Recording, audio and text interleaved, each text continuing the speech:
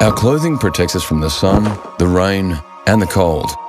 And now, thanks to researchers at RMIT's Nanobiotechnology Research Lab, it could also protect us from potentially deadly microorganisms.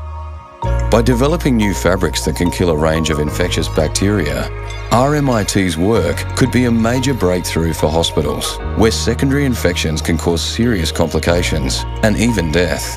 E. coli, for instance, can be killed within 10 minutes of making contact with the fabric, and nasties such as Staphylococcus, better known as golden staph, are unable to stick and grow on the surface of this material. The fabric can be adapted across a variety of medical uses, including bedding, linen, and surgical aprons, allowing for infection-free environments. While band-aids and dressings that use the fabric can kill bacteria within the wound, assisting with faster healing. This protection is better than armour for vulnerable patients recovering from serious surgery. But how exactly does this work?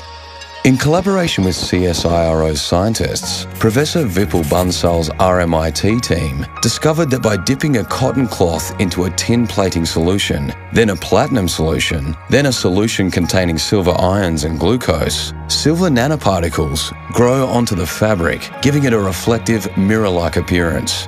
The final step cements the fabric's antibacterial properties. The cloth is dipped into a TCNQ microcrystal salt solution, which transforms the silver nanoparticles into organic semiconductors that can kill bacteria.